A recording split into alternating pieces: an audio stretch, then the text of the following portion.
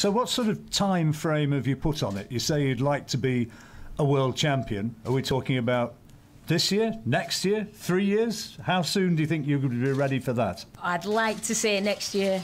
I'd like to be ready for a world title and bringing a belt home to Leeds. Well, you're going to be making your debut in April in Manchester, which hopefully, touch wood, is going to go very well. And then here, I mean, this actually fighting in front of your Leeds public, that'd be wonderful, wouldn't it? Oh yeah, definitely. This is what it's all about for me. I can't wait for the Leeds show, all the Leeds support, the fans. I probably haven't boxed in Leeds since I was 13 years old. Really? So this will be the first time that I've competed in Leeds in a long time. So it really is a homecoming for you. Yeah, it really is. I'm excited. I'm looking forward to it.